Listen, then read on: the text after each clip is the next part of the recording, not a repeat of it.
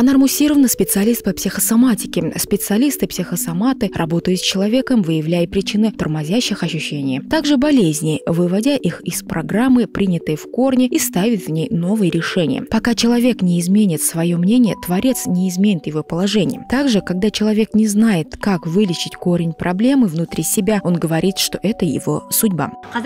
На сегодняшний день начало многих болезней в голове человека. Все дело в том, что эмоции не выходят наружу. Например, с годами желудок человека может болеть от спазмов. Сколько сдает анализов, все хорошо, все правильно, но врачи говорят, не болен. И в отчаянный человек пожимает руку. Не зная, от чего болеет человек, также впадает в ступор. Хотелось бы напомнить, что существует такая теория, как психосоматика. Согласно теории, болезнь в организме напрямую связана с нашим эмоциональным состоянием. Невысказанная и оставшаяся внутри обида, легкие, злость однажды выходит наружу. Многие пациенты с желудочно-кишечным трактом очень требовательны как к себе, так и к другим. Их разочарование никогда не бывает полным. Если он потерпит неудачу, он не сможет переварить эту плохую мысль и избавиться от нее. И, наконец, все эти эмоции перерастают в язву желудка. То есть, делая вывод, если человек подсознательно чего-то захочет, то все возможно, и он достигнет желаемого. Даже говорится в Коране, пока вы не измените себя, Всевышний не изменит того, с чем вы столкнулись. Итак, результат этой терапии, которая удаляет все негативные мысли, блоки в уме, очень высок. Если хотите финансовых высот, ответьте на вопрос себе, кто такой богатый и успешный человек, какой образ вы представляете себе в голове. В нашем казахском менталитете это человек коварно хитрый или думающий о своей выгоде, то есть это неправильные убеждения, а помочь в этом убеждении вам помогут специалисты-психосоматы.